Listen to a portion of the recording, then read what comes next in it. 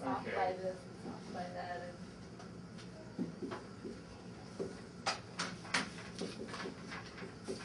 We're just doing a bunch of different ways to see if you get a distribution, maybe a center. So which is the problem you're worried about? That problem number 1? Yes. You got the one? I'm not worried about that anymore. Okay. I can get to the right answer from the values. I just add them all together, divide by 7, and subtract. I get like 0.1 off or something. Really close, but not quite there. It bothers me. Okay. In chapter 6. Which part? Part. Well, I have a lot of questions. Okay. Yeah, are there any specific questions about any of the problems now? Otherwise, I'll just go to my office. Well, chapter 6, number 4, do we kind of treat it like a normal, like part A, we had that, absolute value is less than t0, which means if you expand it, it's greater than negative t, less than positive t. So do we have to is that like chopping off 2 tails? Kind of like the normal. Okay, yeah, let's just have a look at that. What's the probability that absolute value of t is less than or equal to t naught? Where t, capital T is distributed as t7, right? Yeah. So student distribution with 7 degrees of freedom. Okay, what we do is we draw a picture. You can rewrite this as the probability that, let's say, how do you undo an absolute value sign? Negative t. Yeah. Something like that, right? Okay. Oh. That might help a little. What did you do? I just would be really stupid. Okay.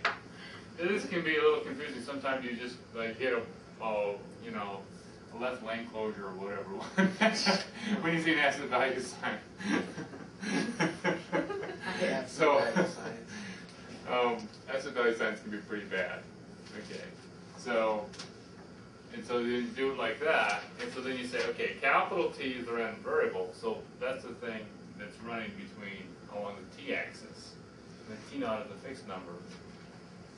So you plot minus t naught and t naught, so you're looking at this area under the. I drew something that looks like a bell curve, but this is actually the density of a student random variable with 7 degrees of freedom, t7. Okay. So now is that going to help? Let's see.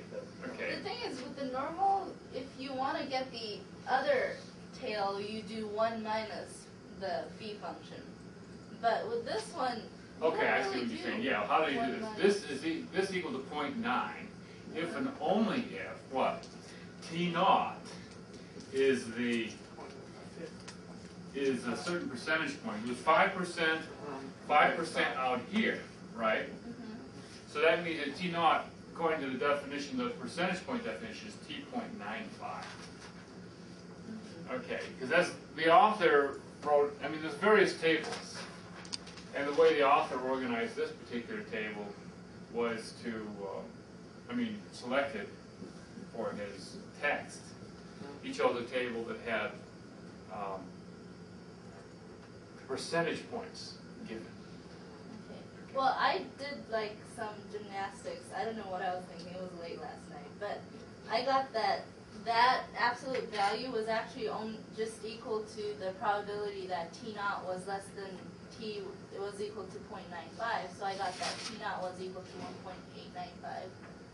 According to. So you're saying this is equivalent to saying probability that capital T less than or equal to T naught is equal to 0.95. That is correct. Ooh, okay. Yeah. Okay. Okay. Yeah, that is correct.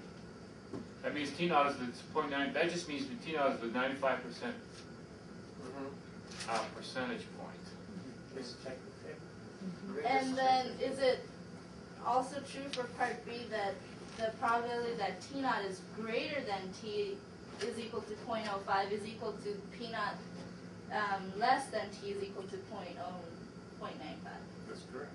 So The answer is the same. Well, check. yes. Okay. so maybe last night Took somewhere the price of one. in my dream I understood it, but now Okay, good. Good. Now the weight has gone away. Yeah. Okay, so answers to A and B the same. Question. How do you do number 9? I got so lost. Okay, this is 6.4. 6.9?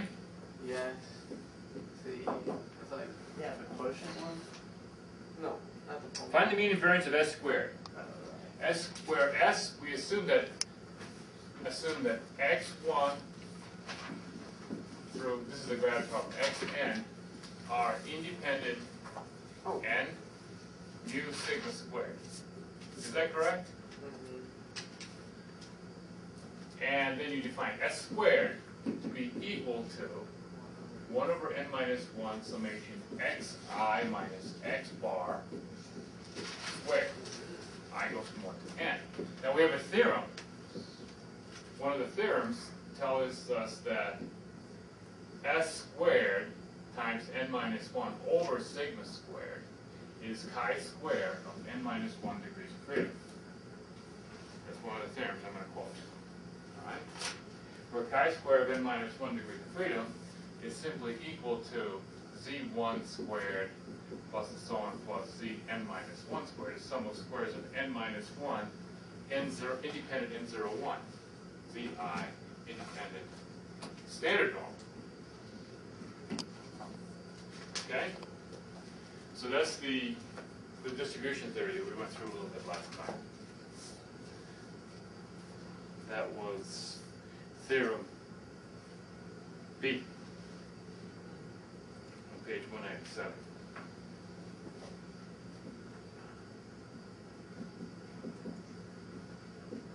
Okay? Well, from there I should be able to do things, therefore. Therefore, s squared is sigma squared over n minus 1 times this chi squared n minus 1. Now, all I need to do is be able to find the variance of that business. Okay?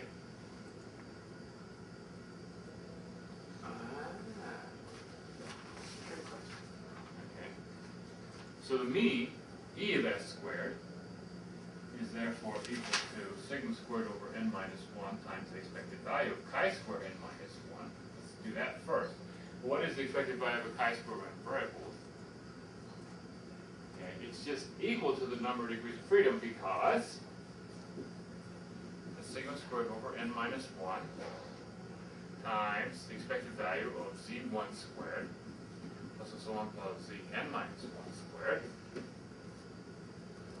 So it's mu.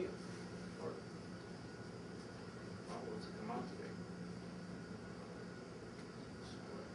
What's the expected value of a z squared? Ez squared is equal to the variance of z plus the mean of z, the quantity squared. The expectation of the square is just the variance when the mean is 0, in other words. So this is equal to sigma squared plus 0 squared equals sigma squared. Yeah, mu squared? I'm sorry, 1 squared. What? Why the 1? 1, because I'm assuming z is independent 0. Z is standard normal. Well, is that what chi squared is? Chi-square is the sum of squares of n minus 1 independent standard normals. So, so it's not. Chi-square n minus 1 is this. So it's not normal with mu No, or sigma. no, that's a non-central business. Huh? You get a non-central chi-square if you put a mean value in there. If you had n mu 1 here, if you had n mu 1, then it would be non-central So it's not. chi-square. There is such a thing as a non-central chi-square. So the question is, the chi square is not based on with mu or sigma square. No, it's just standard normal. That was fine. So I have to get rid of the mu and sigma squared first. The mu is obtained here. Got rid of here by simply, because if I subtract mu from the xi and mu from the x bar, You get 10? Oh, it's the same as central. n mu sigma squared. So in other words, whether I put 0 sigma squared, everything is, I get the mu for free, in other words, in this s. Okay? So whether I have the mu there or not is true. Okay? It cancels. And the sigma squared is a scalar parameter.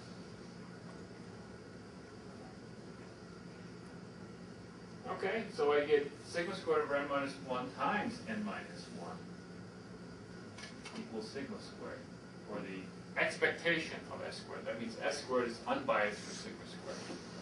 Okay? Capital S squared. And now because it is actually normal, so because I have this identity in the normal case, I can actually calculate the variance of s squared as well. Yeah. In the normal case, I have that distributional identity. This is something we're not going to have in the current chapter, chapter 7. Okay, we're not going to be assuming any normality, whatever. So But we will still have a central limit there. We'll still have a central limit there, but we're not going to assume any normality of the underlying variables. So, to calculate the standard deviation, we got to do expected value of s to the 4th? Yeah. Wow. So I'll calculate the variance of s squared. It's not that hard, really, because of this identity here, where the variance of s squared is es to the 4th minus es squared squared. We just calculated the expected value of s squared. Okay, so that's a piece of cake. How do you calculate es to the 4th? Well, that's the... Actually, this is one way to do it, but this is the wrong way to do it. Okay? Because this is going to take you too far afield. All right? So there's a trick. Yeah, the trick is to use the variance of a sum of independent. Variance of s squared is the variance of sigma squared over n minus 1 times z1 squared plus the so on plus zn minus 1 squared. How did you get... Oh, okay. Okay. Ah. Plugging in that identity. Okay. Which is sigma to the 4th over n minus 1 squared times the variance of a sum of independent. The z's are independent, therefore the z squareds are independent. You have a sum of them. They're independent, the variances add. So this comes out to be, and they're all obviously the same, n minus 1 times the variance of z1 squared. What's the variance of z1 squared? So now I just have to calculate the variance of the square of a normal. And I told you last time the hint in the class was that is equal to 2. This is equal to 2. I hinted you should show it. If you didn't show it, I can still give you most of the credit for the problem. This equals 2. Okay? Make that extra credit that that's equal to 2. Okay? Can I delay on homework? Like that. A delay on homework.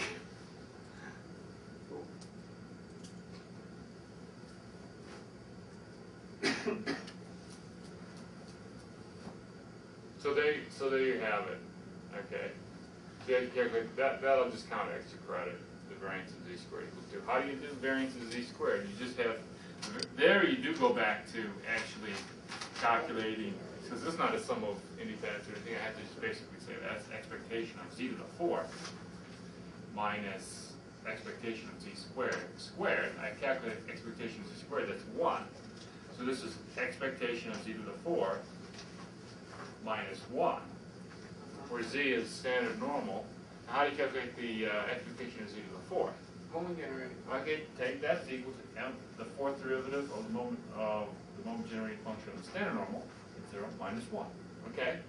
Where m of t is equal to e to the t squared over 2. So you just have to do that calculation. Especially if you have software to do it for you. That would be easy with a Maple or a Mathematica or something like that. Or even MATLAB, I guess you could do this one simple computation without a worksheet. Okay? Okay. You could also use the moment generating function of the chi-squared directly and do it this way if you wanted to. You can use the chi-squared moment generating function, which is actually a little bit nicer because it's a simpler moment generating function. It's less difficult to do. Right? Well, yeah, but this one has a square, and so you have to use the product rule and so on and so forth. But with the chi-square itself, chi-square n has moment generating function. 1 over 1 minus 2t, I think, to the n over 2. Okay, is that correct? Let's see, I'll look it up here.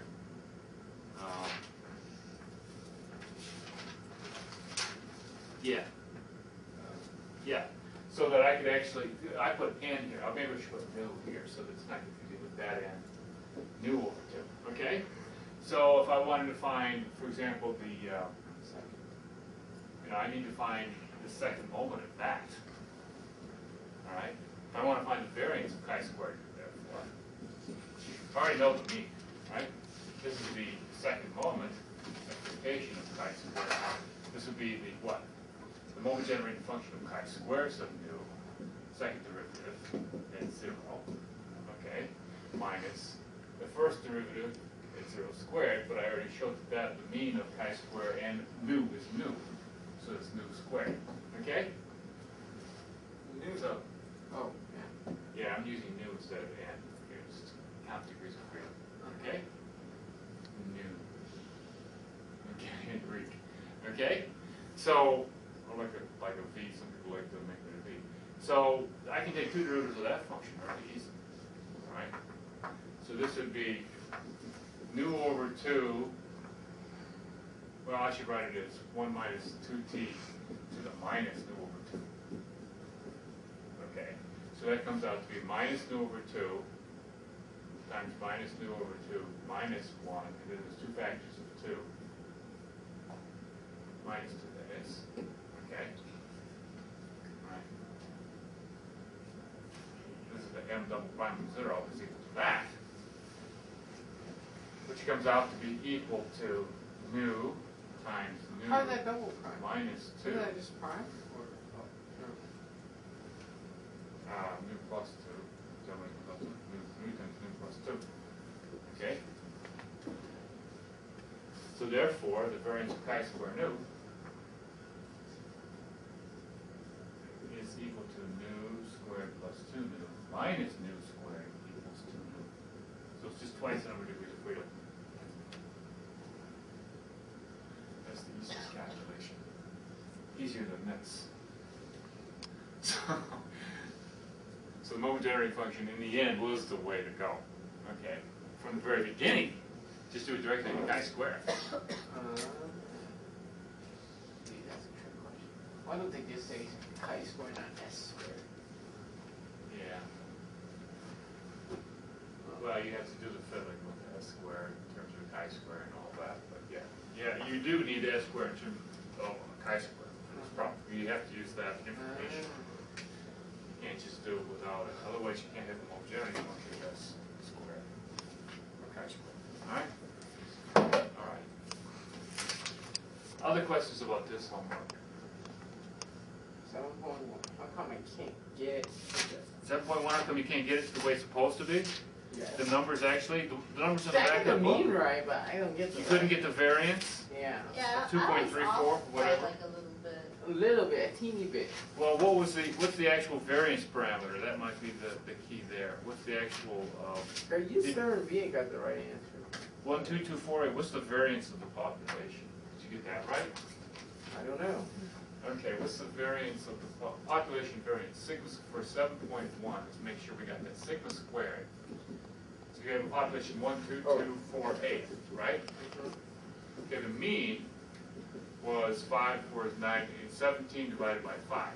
3.4. Everybody got that all right. What's sigma squared? The shortcut method is to 1 over 5. I goes from 1 to 5 xi squared minus the 3.4 squared. It's 6.24. Let's see, what does this come out to be? That's 6.24. Okay, you got 6.24. That sounds pretty good. Let's see. 4 and 4 is 8, 16, 24, 64. 88. This come out 89 over 5 minus 289 over 25 equals 225. 5 times that's 445 minus 289 over 25 equals 45 and 111 is 156 over 25, which is 6.24. That sounds good. Okay, that's good. Okay. How did you do that in your head? I've already done it once on paper. Oh. Oh, well, I was fast. That's why I don't do the problems. I do the problems. Oh, I don't think it's... In my olden days, I might be able to get it that fast without doing the problem. But not nowadays. Okay. I'm sure it gives enough 625, 6.24. Yes. Yeah, 6.25. You can multiply 6 by 4, you get 24. Okay. Plus you told me the answer, so it was easy. Okay? Yeah. Magic. Now, you need to calculate all samples of size 2, right? How many samples are there? Ordered samples, let's say, or unordered samples. For this, you only need unordered samples. So it's 5 choose 2. There's 10 samples of size 2. 5, 6, 5 choose 2 equals 10 unordered samples of size 2. And I need to calculate all of those and calculate the actual population, the variance of x bar therefore, okay? So then I have 45. 5 choose 2? Oh, whoops. I didn't think. 5 choose 2. 5 choose 2. So I've got 1, 2, 1, 2. These look like the same sample of size 2, but I have to keep them because I have 2 2s. So one's a 2 star, and the other one's a 2 some double star. Okay? Okay. So the marked 2s. All right. So here I'm just putting, these are the samples, 1, 2, 1, 2, 1, 3, 2, 1, 4, 1, 8. Do you need to have 1, 1 as well? No. 2, 4. No, because it's not, I'm sampling without replacements. That's why it's combinations. 2, 4, 2, 8. And 2, 2 I have to have though. Yeah. Because there's 2 different 2s. That's the tricky part of it. I'm sorry, I have too many things here. Okay. That's what I'm trying to do. 2, 8, and then I have 4, 8. let's see, 4, 8, 1, 2, 3, 4, 5, 6, 7. What am 4, I 8. I forgot my 2, 8. I have two 8s too. That's what I have. Oh, you're going to write down each one explicitly? What? A 2, 2, a 2, 4, and I have 2, 2, 4s as well. Okay? Because there's double 2s. Alright, and then I have a 4, 8. There's the 10 samples. There's the 10 unordered samples. There's 2 2s. So I really need to mark the 2s. That's why I made this problem a little bit hard. It's a star 2 and a double star 2. Okay? So those are distinct points. This is a double star. Okay? This is a star. This is a double star. Here. This is a star. This is a double star. Okay? Hypergeometry. Okay? Weird. So that's why there's that. Those are the samples. So now I calculate the 10 values of x bar. Okay, and that's my population of x bar values. Okay? So if x bar equals, let's see, what are the possible values are? 3 halves, 3 halves.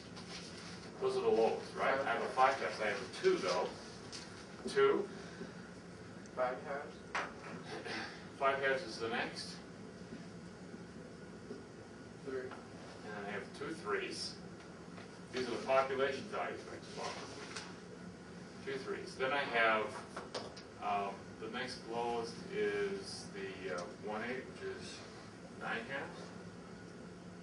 Is that correct? That's 4.5. 5, right? 2 8 gives me I have 2 5s, and I have 6. 1 2 3 4 5 6 7 8 9 10. Now I'll do the same calculation we did up here, only with capital N equals to 10. That gives you the sigma squared of x bar.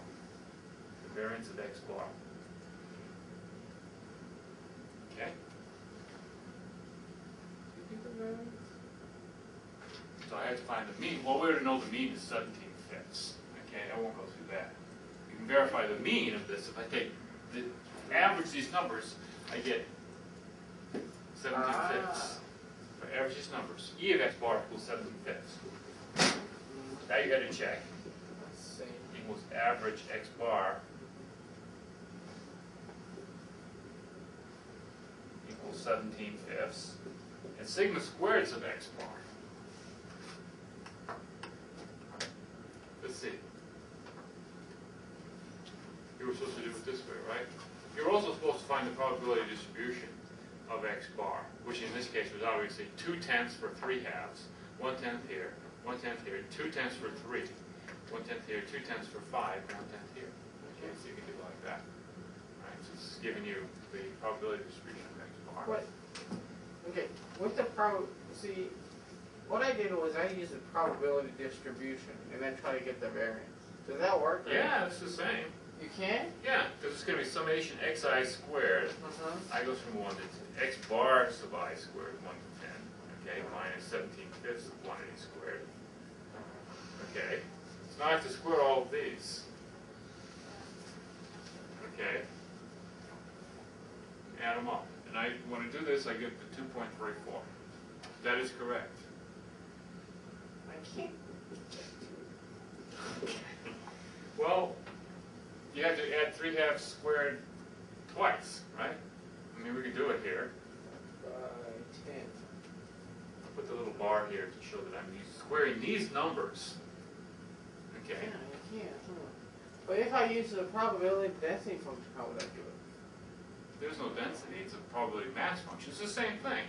Yeah. You would multiply this 3/2 squared by 2/10 instead of adding 3/2 squared twice and divided by 10.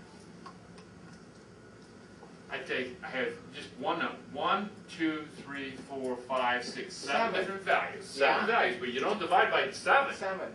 Multiply by 2/10. You multiply by the probabilities. E of x squared would be the x squared times the probability, 2/10. Not 2/7. Oh, that's what I was doing wrong. Oh, divided by 7. Okay. Now you got your part. Okay. Okay. So multiply by the probability, actual probability. Okay. Okay. So x bar takes 7 different values, but now with equal probabilities. Okay. It takes each of these sort of marked values, 3/2, 3/2. In other words, there's 10 balls in an urn. 2 of them are marked 3/2. 2 of them are marked 3. 2 of them are marked 5. See, that's what made it tricky. So basically what we're doing is we're taking one urn model, the urn model for X. Okay, you have an urn with 5 balls in it. They're numbered 1, 2, 2, 4, and 8, respectively. Okay? And then what I'm getting is a new urn model for the distribution of X bar. Okay, I've got 10 balls in there. Okay. If you use ordered samples, you get 20 balls. Okay, but then you just get, 4 with value 3/2, 2 with value 2. Be the same. It's the same distribution, exactly. Got a question. For the variance, how come we don't divide by, like, 1/1 or something? Well, 1/9. Okay, because that's a sample variance. That's a sample variance. This is the exact population variance. In other words, How about we calculate okay, it? x bar is a random variable. X bar is a random variable. It has a variance. That's called the population variance. X is a random variable. I pick one of these numbers at random. Probably 1/5 each. That random variable has a variance. That's called the population variance. You see this formula right here? This is exactly the formula for the variance of random variable. It takes 5 values with probability 1/5 each. The values may be repeated. Yeah, Okay. yeah. Okay? So this is just this is just 1 minus 3.4 squared times the probability 1/5 plus 2 minus 3.4 squared times the probability 1/5 plus and so on, which is e of x minus mu squared, where x has the distribution which is probability 1/5 on each point, which is just the Earn model. So the Earn model gives you the probability distribution of x. You have 5 balls in Earn, you just draw one out. Okay? You don't know which one it is. Probability is 1/5 of each of those values, 1, 2, 2, 4, or 8. So that population variance is just the variance of the random variable x, where x is one pick from the Earn. Is that clear? I should write it down probably. Population variance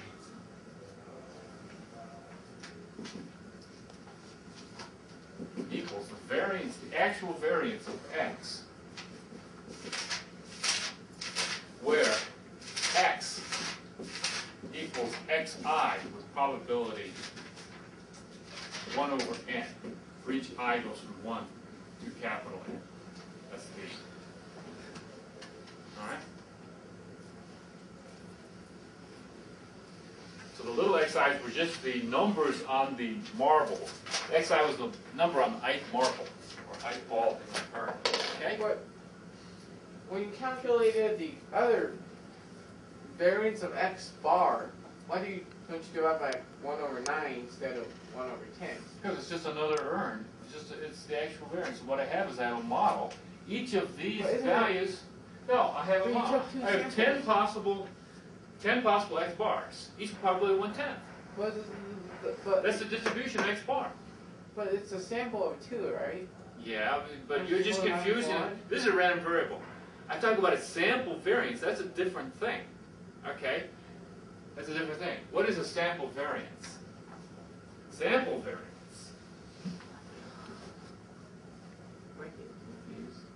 is an estimate of the population variance, sigma squared.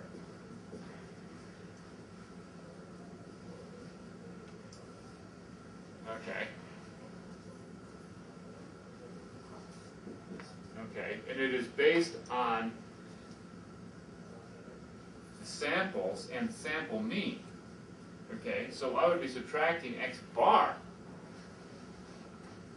from the xi's. So I'd be subtracting 3/2 from 1 and 3/2 from 2 if my sample was 1, 2. Okay? So you actually just look at one of these points to calculate a sample variance. For each of these points, for each of these pairs, I calculate a sample variance. So then I can talk about the distribution of the sample variance. I could talk about the distribution of the sample variance. So what do you mean? Like for this problem, what's the sample variance? 1 to little n. Okay? 1 by little n minus 1. Okay? This is actually he's not using this either. And this is the capital S squared. And then in this chapter he's going to throw that away. He's going to talk about sigma S squared. Then he's not going to throw it away. He's going to talk about another one. Xi minus x bar squared. I goes from 1, 2. Yeah. Okay? So let's look at this one. Alright? Now it's not actually unbiased for sigma squared because the variables are not independent. Okay? But let's see what it is. Because here we have a different situation. In simple random sampling, the variables x1 through xn are not independent. Okay, so let's have a look at what this is. Let's actually calculate the probability distribution of S squared. Okay? The probability distribution of S squared.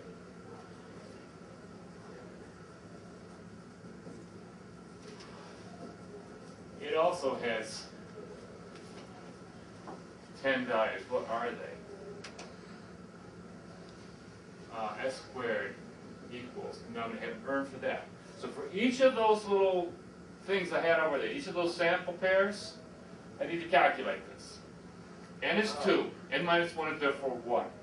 Okay, so I'm talking about 1 minus 3/2 squared, and 1 minus 3, and 2 minus 3/2 squared. So that's a half squared plus half squared. quarter most quarters a half. Half, a half. Okay? This one, what was the next one? This was the next one. That is 0. Okay? Sample mean is 2. Each of the values is 2. Okay? This one, 5 halves. Sample mean is 5 halves. The values are 1 and 4, so that's 3 halves squared, 3 halves squared. That's 9 fourths, and 9 fourths is 9 halves. Okay, what was the next one in the order here we were doing? We were doing these 2. Okay, each of these has mean 3. Sample mean 3. Okay? These 3s. That's what I'm subtracting off from each of them. The difference is 1 in each case, so 1 plus 1 is 2. That's 2 and 2. Okay? Are you following me? What I'm doing here? Okay. The 1 to 8, okay, the mean was 4.5, so it's 3.5 squared, 7 halves squared times 2. 49 4 cents is 49 halves. And let's see the last 2.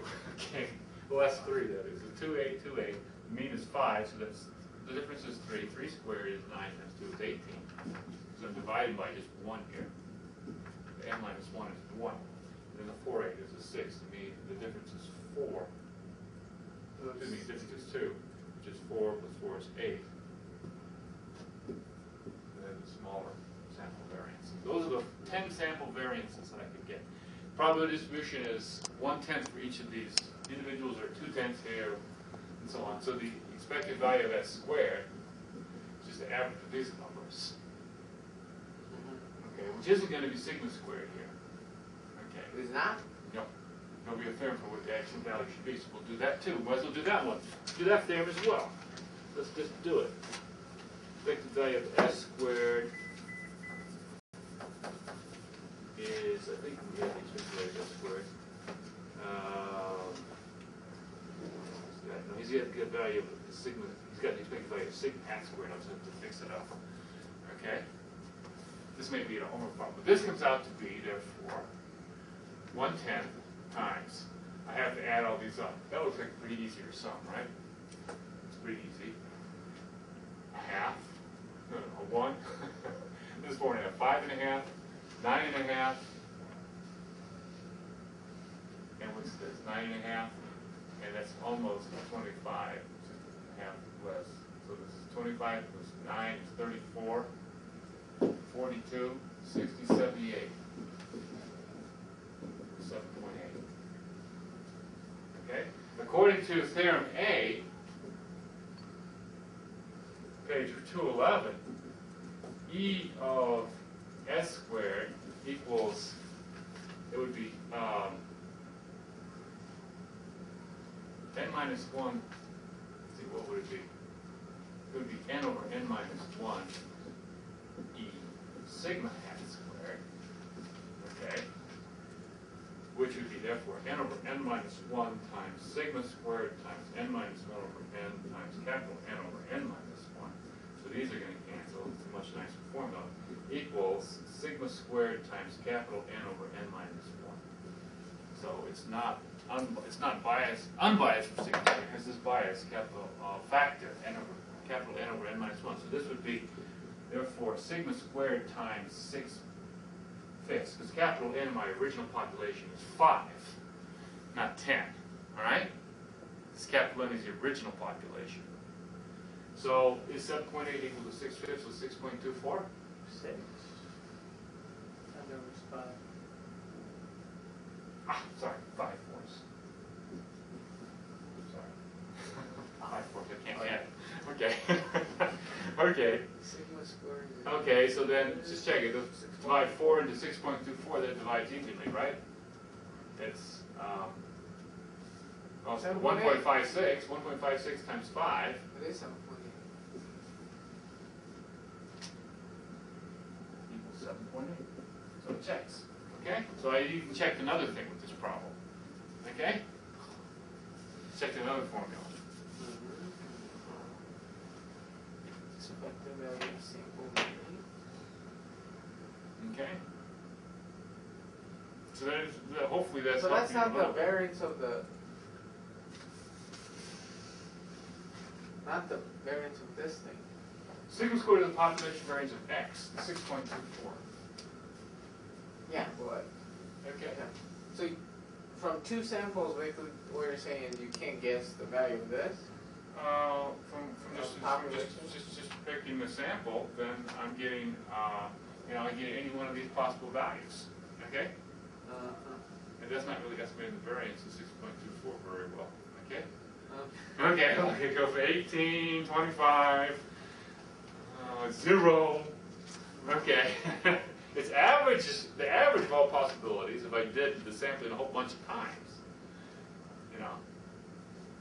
So sample size 2 is not a very good, you don't get a very good estimate of sigma squared. Okay, it wouldn't be bad. It wouldn't even have that bad of a bias if a capital N would be large enough. Okay. But capital S squared is not unbiased for sigma squared. Okay. So you need a population correction to actually,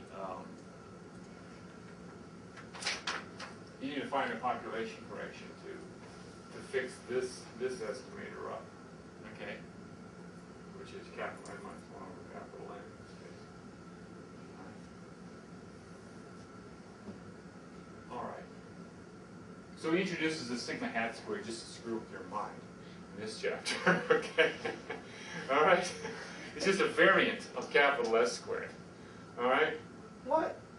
Yeah, Well, this is it's a the same variant thing. of capital S squared. It's just divided by n instead of n minus 1. What's so sacred about the n minus 1? The n minus 1 is sacred in the capital N equal infinity case because then you do get an unbiased estimator, okay? All right? When capital N is infinity, this goes out, all right? Capital N is very large. What? What's that sigma? This bias isn't too bad since capital N is large anyway by assumption, so actually we like this estimate. So the hat is. It's just another notation. But how come it doesn't have n Because you put the hat 1? on to estimate the parameter sigma squared. Okay? But it doesn't have the n. So it's the biased. Yeah. This is both of them are biased in the finite population case. He is just taking. I thought the top one is unbiased. It is when the sample is independent. A simple random sample is not independent. Because capital N is finite. When I sample without replacement from a finite array, the values I come up with successively are not independent. I don't get independent random variables. Okay? If I get a queen of hearts on the first draw, the chance to get a queen of hearts on the second draw is 0. I get a condition probability, right? It's not sampling with replacement. Sampling with replacement, I can get the queen of hearts on the first draw and on the second draw. Right? Because I just put the card back in, reshuffle, and take off the top card. Okay, so sampling without replacement, that's what a simple random sample is. If capital N is infinity, then all the values are replenished infinitely, okay? And I sample one out, it doesn't matter. So it is All correlated. There's a million other fish of the same size to take its place. Okay? So taking one fish out of the sea doesn't make any difference in that ideal situation. Alright? Then sampling without replacement is the same as sampling with replacement. So what's the relationship between bottom one and the top one? It's just the n minus 1. Yeah. That's the only difference. And so this is just a variant of this. The variance of what? Variant. Just an alternative. Alternative. No variance. This is not. Okay, a variant. A variant. A different version. Okay. Thereof. Okay? Okay? All right. Oh. So we've covered a lot of ground here just by sort of going through all this junk. All right? There's a whole bunch of notations here. A whole bunch of things flying around. Try to keep, that's why we assign this problem to see if you can keep your mind straight about what is actually happening. That's the capital X's, the little x's, all the stuff. So all the things are coming home to roost here. All the ghosts. Okay? In this subject. I'm so confused. It's very good to keep your focus on this one particular problem. All right. So why don't we go on from there?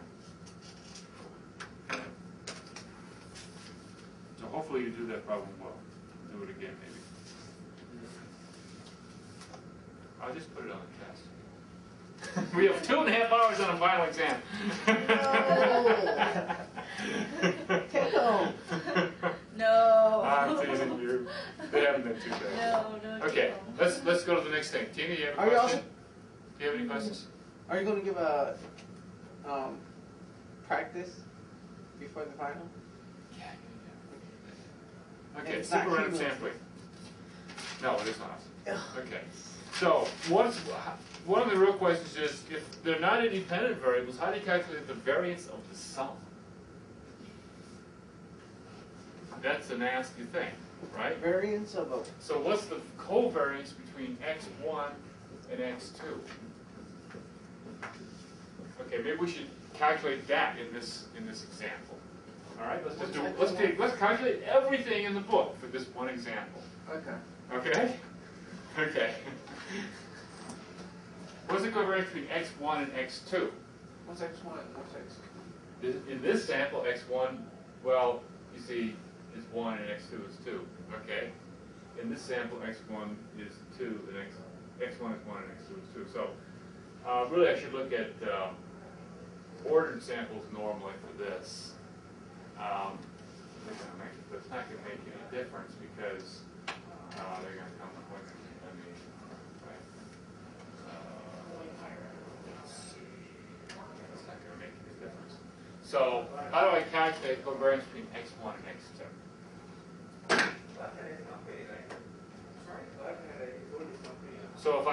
So I'm looking at all these possible samples, right? X, well, I'm looking at, I pull out the first number from the urn, and I pull out the second number from the urn. Okay? And that's going to, of course, you know, and you can look at all the ordered samples. So maybe I should just do all the ordered samples. That's 1, 2, 2, 1. And you'll see how it goes. I'll just write it all down, all 20 of them. Okay?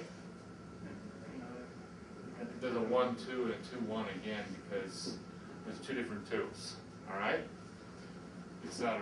And I won't write them all down. I'm just basically doubling each of those over there. And the only reason that you would get a 2, 2 is because they're different 2's. Otherwise, you never get the same. Okay? 2, 2. There's only, and then there's another 2, 2, because it's this 2 first, and then that's 2 second, or this 2 first, and that's 1 second. Okay? Etc. Maybe we should put the stars on it. 2 double stars, a double star, and then a star. Okay? Etc. So those are all the possible samples of size 2. Now I'm talking about what's the covariance. Covariance is defined to be, you're going to take the average, 1 over, this is going to be now 1 over the population of these numbers, okay, which is just 20 of them, right? 1 over 20 times, what you're going to do is x, 1, x2, and something like that. And then I'm going to have minus the mu1 times mu2. Okay, but the mu1 and mu2 are the same. Okay, they're both equal to 3.4. Okay. And obviously, since obviously the numbers are just repeated, I can write this as 1 over 10 times, I'll just take the product of these numbers. Okay? So in other words, it's expectation of x1, x2 minus, this is the product of expectation, ex1, ex2. I should have maybe written this formula first. That's how I'm going to compute it. Okay? That's the definition of, one of the alternative definitions of covariance. So now, obviously, I don't need the ordered samples. I only need the unordered samples. Okay? So this is equal to 1/10. I had to take the product of the numbers. Okay? That's 2, 2, 4, 8. I'm just going to go along these things.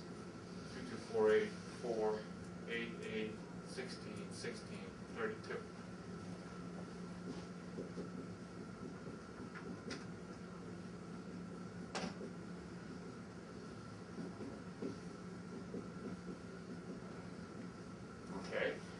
minus 17/5 squared. Okay? Okay.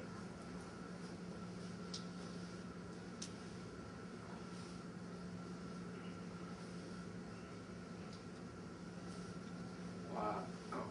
That doesn't look too bad either, right? What does it come out to be?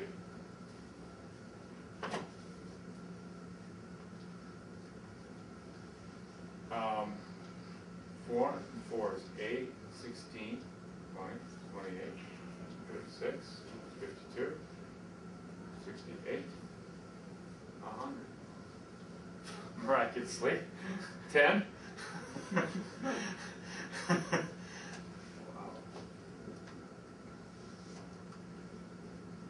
wonder if that's why he chose these numbers. Because this is getting a little spooky. 17, let's do it 89 over 25 equals, it comes out to a negative number. It's 10 minus 25 into that, that's 250, and then what's it goes 275, right? 25 into 275 is 11. So this is 11, and then I have 14 over 25, which is 11.56. It's like, okay. I didn't do that quite as fast. Equals negative 1.56. That's the covariance between x1 and x2. What's the theory for what it should be?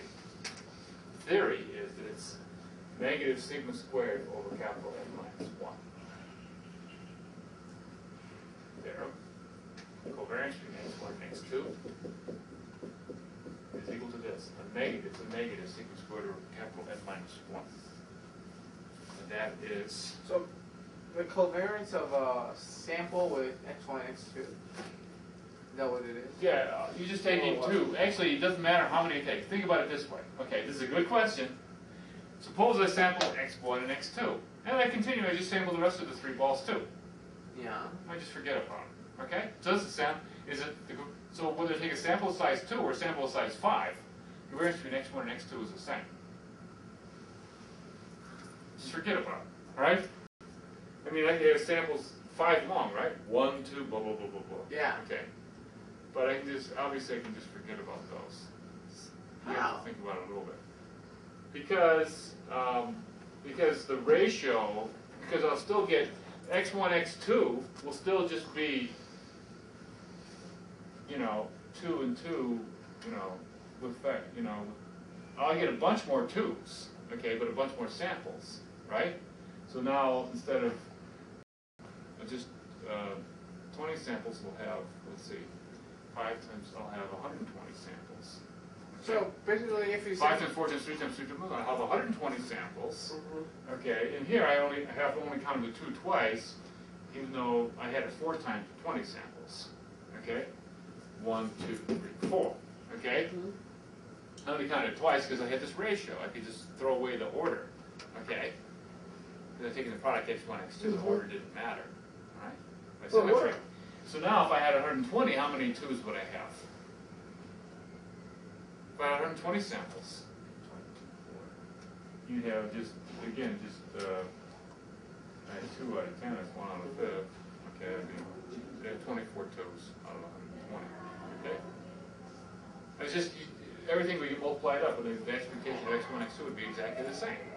The expectation of x1 would be exactly the same, 17/5. Do I have to use all the samples in order to calculate the expectation of x1? No. I just take the smaller sample space. Yeah. What if you choose, if you sample 3? We do have to think about these things. Well, We have to roll these things through our mind and then sort of forget about them.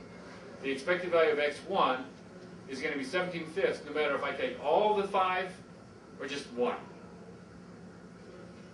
See what I'm saying? Should that matter? Because it's just the first ball you take out. Yeah, it's just the first ball you take out. x1. Now, the question is what's the expected value of x5? But, It's the same as x1. yeah, expected value, that's the symmetry. Okay? We're using the symmetry of the sample space. Okay? That if I had to calculate the expected value of x5, presumably, if I was going from first principles, I would have to take all 120 samples of size 5, then take the 5th coordinate, okay, and average them over the 120, okay? Average the fifth coordinate over the 120 sample points. 125 tuples, all right? I have 125 tuples, and I'll take the fifth coordinate and I'll average over those 120, right? So just add 120 numbers divided by 120. That'll be the expected value of x5. Do I have to do that much more? No, because we have symmetry, all right? If I just take those 125 tuples and I reverse the order, okay, then x5 becomes x1, and I just forget about all the other four samples, okay? It's the same thing, all right? We're using the symmetry. What? Yeah.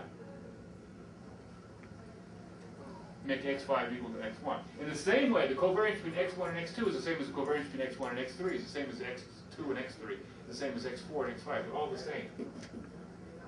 xi, xj. This is a harder thing to stomach. I equal to j. Okay? That's using the symmetry of the sample space. That would be awkward. Oh my God! How is this the same? That just doesn't make sense. Because you have less numbers in the earth. Because I can just permute the sample space. x4 and x5 become x1, x2. How can you do that though? Okay. It doesn't make sense. Because the way. Let's the way do it. you Let's open- go ahead and do all the sample space. Okay. 120.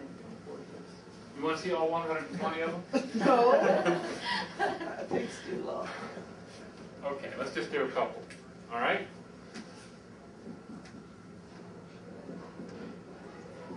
Okay. This one is going to occur, okay. But also, if I permute it, obviously by shuffling, you know, I can permute this thing. So I can get one, let's focus on the 1 and the 8. 1 and 8. Let's just change these two positions. Permute. Okay. So I go in and shuffle that way, okay? Okay? And so I'm going to shuffle these. So I'm going to do these two positions. Oh, these two positions. I said 1, 4, 2, 2, 8, etc. Okay? Versus this. Okay, I can count all the sample points this way and keep going. All right? Or I can count them this way and keep going. Okay? Now, I want to take the covariance between x1 and x3. All right? So I'm going to take these two numbers, okay, multiply, and average, right? You would believe me that if I average the fifth coordinate, I was going to get the same thing as if I averaged the first coordinate. Right? That's just by symmetry, by permuting. No. What? This 2 is going to occur just as many times in the fifth place as it does in the first place. Yeah. Okay? By permuting. This 1 and the 8 are going to occur just as many times in these two places as they would in these two places. By But there's permuting. 2 twos. Forget about the 2 2s. Okay? This 1 and this 8 are going to occur just as many times in these two positions as they would in these two positions. Okay? Okay. I just did the permutation. It's just what you're doing is you're just permuting the whole system. Yeah, but what if you have 2 twos? You screws everything up. No, it doesn't. What do you mean, Just go doesn't? with 2A and 2B. Doesn't matter. Okay. Just don't worry about that. I'm going to be really a bully and just say to forget about the 2's. Okay? All right. What you do say is that the covariance between x1 and x1 is not the same. But this is not the same as the covariance between x1 and x1.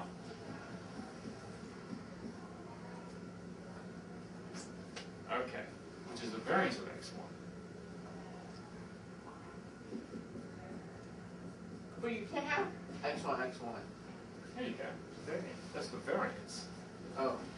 Okay, so this is probably the deepest part. This using the symmetry of the sample space, this permuting idea. Okay, that I can permute and get back to just get back basically the group structure of the sample space. I just shift everybody around. So one-to-one mapping by doing permutation. Okay. Of the sample space back to itself. Okay, so you'll see just as many pairs 1, 8 like this as you'll see pairs 1, 8 like that out of the 120 points. Okay, so so the expectation of x1, x2 equals the expectation of x1, x3.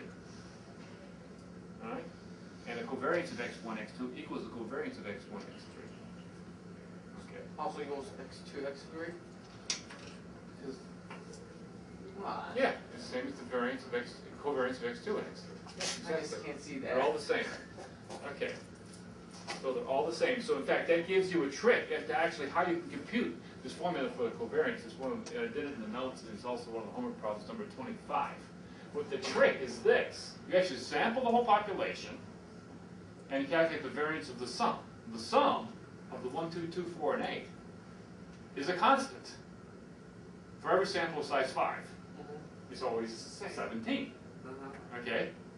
No matter what order I sample, right? For all the 120 samples, the sum of all of them is 17, right? Okay, so the variance of 17, a constant, is 0. Okay, so 0 equals the variance of x1, I'm going to actually sample all of them, x5. Okay, and that, though, we have a general formula for the variance of the sum. It's the sum of all the covariances. Where you have the n, we have covariance x1, x1, covariance x5, x5, and then all the other ones. There are 5 times, there are n times capital N minus 1 off diagonal covariances, and there are capital N diagonal covariances. This is n variance x1 plus n minus 1 covariance between x1 and x2. Okay? This is sigma squared. We call this sigma squared. Sigma squared, it's just what it is, a population variance. And this is something I'm going to be determined. And I get an equation for it. And it gives you that formula right there with the minus sign. So, question. So, the variance of x5 equals the variance of x1, x1? Yeah.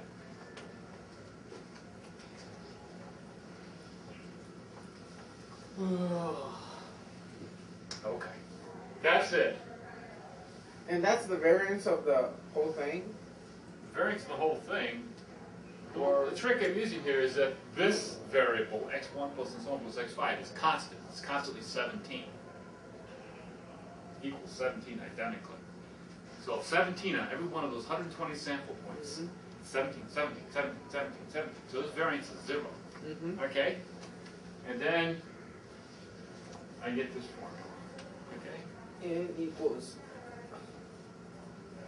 So you're, well, my question is, how did you get variance of x1 equals variance of x5? It's the same symmetry. Because you can switch. x1 and x5 have exactly the same distribution. x1 has distribution 1, 2, 2, 4, and 8 with probably 1/5 each. All right, x5 has the same exact distribution. But I can see why. But if you don't replace, x5 could be. x1 has probably distribution 1/5 for 1, 2/5 for 2, 1/5 for 4, and 1/5 for 8. That's it. x1 and x5. This is the single random sample is exchangeable. Every single variable has the same distribution. Every pair of variables has the same distribution. Every triplet of variables has the same joint distribution. Every tuple of variables has exactly the same distribution. So I can, and also it doesn't matter how many I sample, you know. If I want more stuff, I just sample them all. Okay?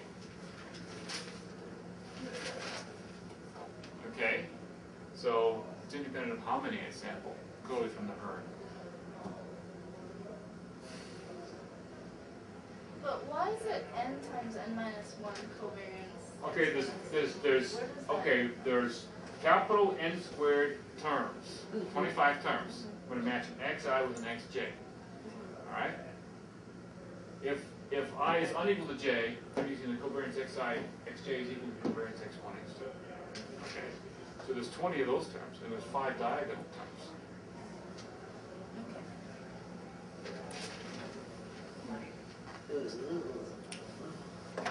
All right. That got us to this page. Okay. Page 3. Okay, actually we have all this good. So all the rest are just examples. there's the finite, okay, how do you calculate the variance of x bar there? Then for? Okay, what's the variance of x bar? This is almost the last calculation we need now.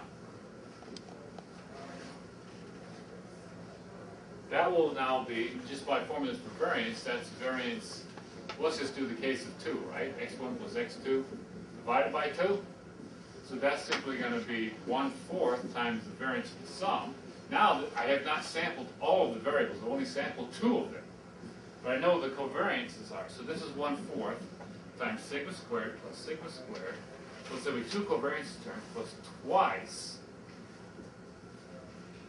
the covariance between x1 and x2. So that comes out to be equal. This is just going to give you the formula that you found, 2.34, right?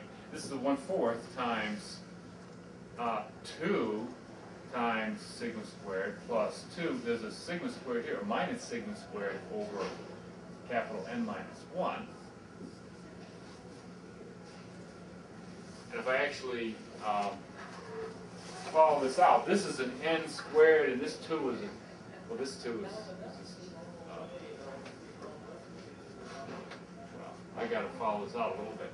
So what does this actually come out to be? If I do this a little bit more carefully, what this comes out to be is, in general, then if I take the variance of x bar of x1 plus so on plus little x n divided by little n, I get 1 over n squared times n times sigma squared plus little n times little n minus 1. Same idea times a minus sigma squared over a capital N minus 1.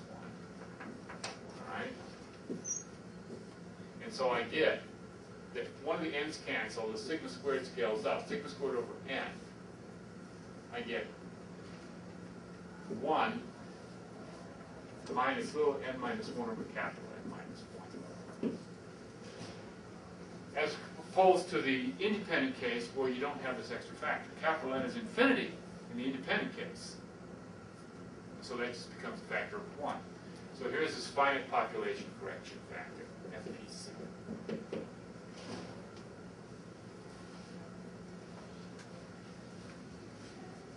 So that's the only thing that's kind of, well, different in terms of calculation.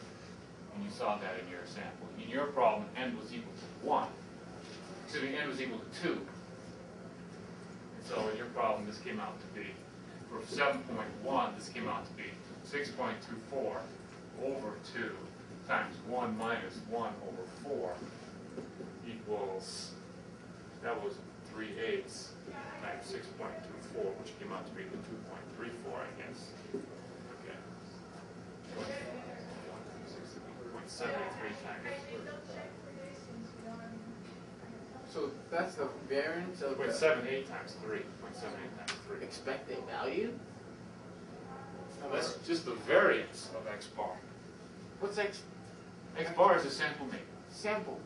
Yes, sample mean. Good old sample mean. It's just that from a simple random sample now instead of an independent random sample. Okay. Each of the component x's still has the same distribution. Okay. They're just not independent. Okay. So what would the distribution look like if you draw it? Okay, x bar, we still have a central limit there. Okay, but we're going to use this for the variance. That's going to be the correction. All right? So when little n should not be too small, because otherwise I won't be able to get the central limit there. But capital N should be pretty big. All right? And then if I still use this approximation, if I use this as the variance, then I still get a central limit there. It's not too bad.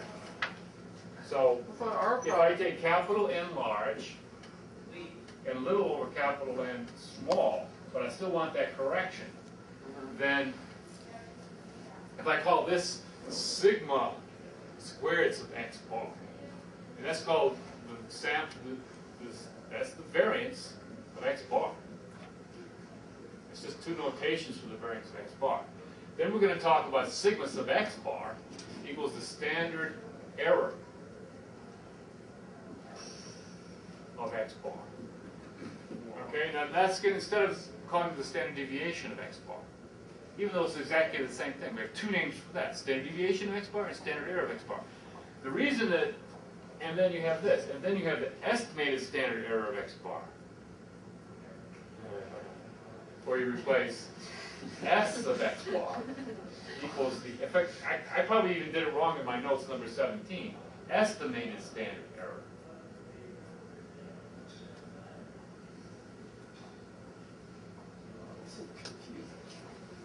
Of x bar. So what's So there's a bunch of different stuff. What happens is that people forget about calling it the estimated standard error. Sometimes they just call it the standard error. They're talking about the estimate of the variability of x bar you would get from the sample. Because what you're going to do is this is going to have a formula with sigma in it, the population variance. This one's going to have a formula with s in it. whoa, What s is the usual thing, the 1 over n minus 1 summation xi minus x bar squared. All right, the sample variance. S squared is the sample variance. So this is going to have a formula with s in it. Okay, So this is going to have a formula with sigma in it. So sigma is the standard deviation of the sample. Sigma equals the population standard deviation. Mm-hmm. And then what we're going to do is we're going to use this is just to stand for a standard deviation. Sigma will always stand for a standard deviation. But now, x bar has a different standard deviation than x. Right? I had 10 numbers. There were 3 halves, 3 halves, 2, remember those? 3, 9 halves, 5, 5, 6, whatever. Those are the values of x bar. Yeah. Okay, that is a different standard deviation. Just calculate it. Yeah. We did, in fact, I believe. What's in all these calculations you've been doing today. Yeah. Okay? We calculated that. All right? Well, what's That's a S? standard, we call it standard error of x bar. Because instead of calling it the standard deviation of x bar, there's this thing where suddenly we're calling it standard error. Okay? Instead of standard deviation. Why? I don't know. It's just that you want to differentiate it from the sigma. Okay? So you give it a different name. But what's this? S of... What do you Then mean by S of x estimate? bar is when this is actually going to have a formula. This has this formula right here. It's just the square root of that. Equals the square root of equals sigma over the square root of n times this finite population factor. Square root. Okay, a little epsilon change. Okay? So basically it looks like sigma by the root of n. Alright? This is S, okay, over the square root of n. Then it has a different thing, 1 minus n over capital N. It comes out. Where S squared is 1 over n minus 1, his usual thing. He calls it little x s squared in this chapter, whereas he called it capital S squared in the previous chapter. Okay, he calls it little s squared here because that's more common. He used capital S squared in the previous chapter because he wanted to emphasize that it was a random variable. But little s squared is the more common notation for it. The reason is that usually the difference is capital S squared will represent the random variable. Little s squared will actually represent the sample value of the random variable. One of the numbers you actually see. It's not a random variable anymore. Okay? That's the use of the little s squared. And why is it called estimated? No. Estimated standard error because this is standard error. It's actually with the sigma. It's the actual standard deviation of x bar. The actual real standard deviation. I calculated it. Okay? Using the actual populations and so on. Okay? So this is used by But the this is sample. estimated. I don't know. Let's say I don't know what the population is. I don't know the population parameter sigma. Okay? Then I use the S, the sample number, in place of the sigma. S in place of sigma. Sigma is a Greek S. Okay? Right? So I'm using S in place of sigma. That's all that's being done here. Tina, here we should Do you finish. want these now or not? If you need another hour or something, go for it. You know, if you can't, if you want to do it, you know, Oh, we'll be turning today by Oh, now 5:30. okay. Okay, maybe we should be done with this. What I'm going to discuss next time is a little bit talk about the dichotomous case. So what there are is a whole slew of formulas here. Please bear with it. I've tried to explain as much as I could right today. All right? But the examples are pretty clear. The only difficulty is sometimes it's ignoring the finite population correction and sometimes not. And certain problems will say, oh, just ignore this, because you don't have the population size. So you have to ignore it. Okay, in other problems, he actually gives you the population size, so then you don't ignore it. Okay. That's So basically the the S is the sample standard deviation. Yes. What? And then you have the population standard deviation, which is a sigma, if I actually have the population. Right. Okay, very good. That was, I know that was torturous. It is, because it's just so many things to keep track of. Thank you very much. Variable to affect the response, which was the time to stock the cases at the pop machine or what have you, okay? So it was let's see, I forgot how many data points there were in that set, but I guess you can see from, yes, it was 25. So this was 25 by 3. Okay. And then the Y was go ahead and put in the delivery times in minutes.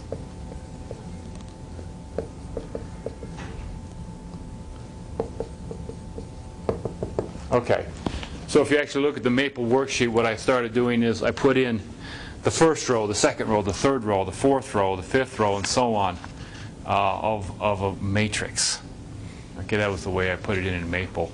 If you're not familiar with Maple, maybe just sort of look at the displays and the formulas. The formula should be kind of clear, all right? So I'm writing out using typewriter symbols, okay, which don't have primes and things like that so easily, so that it won't interact with the actual syntax of the language, Maple language. An obvious notation for the calculations we have to do to solve the normal equations. Okay, so how do I solve these normal equations? So now I claim I have the normal equations as follows.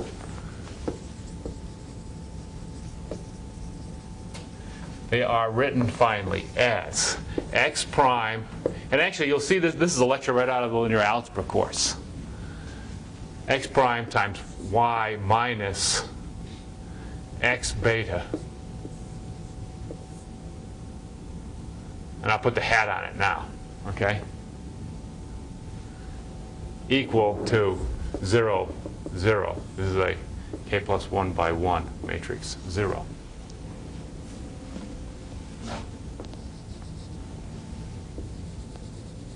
Okay, so x prime is 3 by 25. Y is 25 by 1, so this is a, what, x prime y is a 3 by 1, corresponding to this being 3 zeros. Maybe I'll just go put 3 zeros in here in this delivery time case. All right? K is equal to 2. So I'm getting 3 zeros. There's 3 parameters to solve for. Beta 0 hat, beta 1 hat, beta 2 hat. 3 equations and 3 unknowns. Beta 0 hat, beta 1 hat, beta 2 hat. Okay? So I can go ahead and multiply that out, and I get x prime y equals x prime x beta hat. And this is exactly what you had before. Remember on the very first day, which was only a little while ago, we had this formula. We had it written as the following. X prime x, which was a square matrix involving an n in the upper left-hand corner, summation xi's on the off diagonal, and summation xi squared on the main diagonal, okay, equal to, and then times beta 0 hat, beta 1 hat, equal to summation yi, summation xi yi. There's a summation yi because the first row of x prime is once, right? So this is exactly the analog, and so we could actually write down what x prime x looks like in terms of products. X prime x, in fact, is x prime x is in fact 1 prime 1, 1 prime x1, 1 prime x2, and so on, 1 prime xk. So that would be all the summation xi1, summation xi2, summation xik. You can think of it, hopefully in your imagination you can see this. Okay? You're talking like the inner product there? Yeah, well, those are actually products because one is a horizontal matrix and one is a vertical. I didn't see the transpose sign. Yeah, Sorry. transpose. Okay? And so on. And so it's basically and then it's x1 prime 1, x1 prime x1, x1 prime x2, x1 prime xk.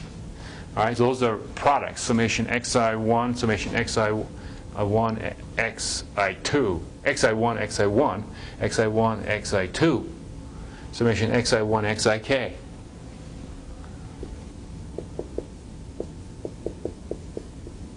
So you're getting mixed products, right? And so on. So you can imagine this whole array of summation xi j xi l or something. Okay, xi. So the whole thing looks like summation xi j xi. Maybe we'll put it l or something like that. Okay. J and L going from 0 up to K, all right, where xi0 would be 1. xi0 equals 1 for all I, equals 1 to n. Okay, so that would be one way to think of this matrix. It looks like that, JL. Okay? That's what the x prime x matrix is, if you wanted to do it by hand. Okay, so you think of it as, what I think of it is as follows. I take, okay, to get the 2, 3 entry of x prime x, I take this second column and the third column, I take the inner product, just the inner product of columns. So it's this column into this column, this column to this column, blah, blah, blah. Okay? And it's symmetric. Okay? Okay. So that's the x prime x matrix. And the upper left-hand corner is the number of observations. So that's 25 in this case. 1 prime 1, which is n. Okay. Okay. So I have this nice normal equation. How do I solve it? Well, I think we just take the inverse. So here's where I'm going to stop with formulas. I'm just going to go to the inverse matrix and say, okay, we have beautiful packages for computing inverses. We have Gauss elimination. Let somebody else do it. Okay? Let somebody else do it instead of coming up with formulas. You can come up with formulas. There's ways to do it. But we're just going to punt, so to speak. So we must be almost run out of time, right? So we need to take the break. But let's just go ahead and get the equation. Let's take a couple more linear algebra theorems. Did we start just a little bit late today? So we still have a minute? Okay. You have 8 minutes of tape left. Hooray. All right. What will we need to know? A little review of linear algebra, a little quiz. What do we need to know in order to make this matrix invertible? This is a square matrix. This is a 3 by 3 matrix, which we did write explicitly on this maple sheet here. Okay? Non-zero. Determinant non-zero. Another condition. I think in your linear algebra text, aren't there like A, B, C through Z? Okay? Equivalent conditions? Something like that. We have a text here in the department we've been using, and he keeps repeating the same theorem and adding conditions that are equivalent throughout the whole course. It's kind of humorous. After the row-reduced echelon form has no rows or zeros. Okay. Well, I want to do it in terms of rank. Remember that good stuff? Linear independence and all that? The rank of this matrix is a dimension of the column space. which is also the dimension of the row space, as you know from the row reduction theory. Okay, because the rank doesn't change upon row reduction. Okay. So you have to pick your x's carefully. Well, yeah, I mean the x is if one x is a constant multiple of the other, okay, then you actually don't have full rank, right? I mean you don't have linearly independent columns. So the rank is the dimension of the column space of this matrix.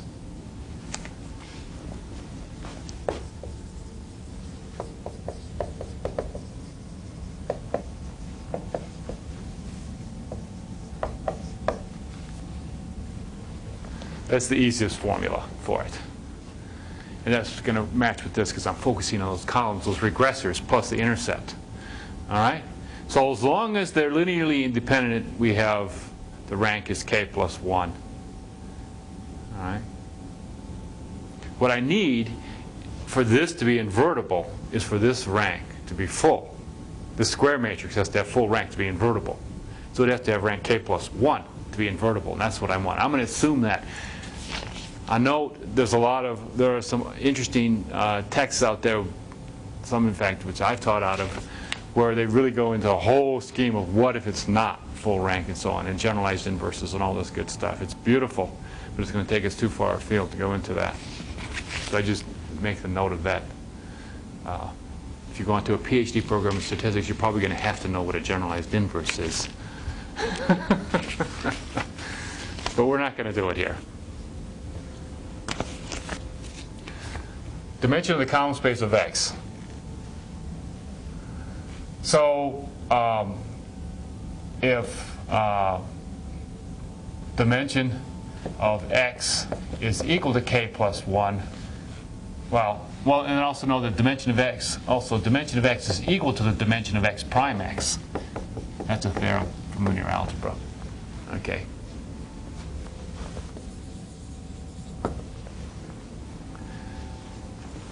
So if the columns are linearly independent, so if columns of X are linearly independent,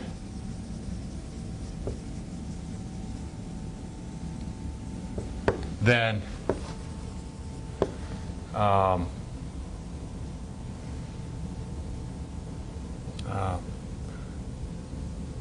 X prime X is invertible.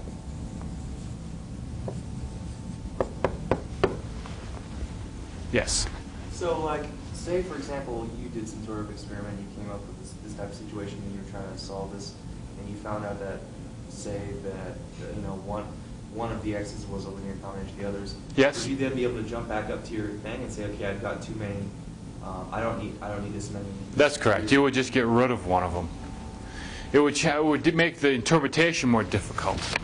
But in terms of making the analysis, you would just eliminate the linear dependencies. Yeah, that's one way to do it. And short of that, again, you could get into the generalized inverse theory. Okay? So there's a couple ways to go there. One is to notice. One is to go back and see. Just modify the Well, yeah, you could. Well, you could add more x variables. You could make a bigger design. In other words, you could try to eliminate the dependencies in the x's in some way. That would be another alternative. But you would want to note that multicollinearity happening, okay, and then deal with it somehow. But it'd be kind of like an indicator that maybe your choice for your normal equation or whatever wasn't right. Maybe is that I guess what I'm trying to say is that the only. The normal equations are okay. Normally you get to choose the x's, so it just means that we did it bad. You have okay, the regressors, yeah, you would have too many regressors in that case. You have a dependence among the regressors, so they're interlinked and so on. The only problem is you take one out, interpretation. You just have to play with the interpretation. So it's just a problem of the context. all right? You have interrelated variables, and you have to sort of choose a basis in which you want to make the interpretation. Which ones do you want to choose? You're going to say heart rate is an exact linear function of some other medical quantities, all right? Then you would write that off on the side, okay? Probably. And don't, you know, and then choose which variables you want to put in your formula. We'll get into that a little bit more, okay? We'll study it just a little bit. So I want to discuss the full rank case then, where they're invertible. X prime x is invertible. Then we can write the solution to the normal equation, okay? Now that's an invertible matrix, and then you simply get beta hat equals x prime x inverse x prime y. Okay. Now what's the prediction therefore? Prediction is y hat equals x beta hat. That's your predicted vector, all right? Because it's just, you're putting in beta hat instead of beta. 1 minute. So then you simply get that this is x times x prime x inverse x prime y, which we're going to call hy. H is a nice, that's actually the projection matrix. It's projecting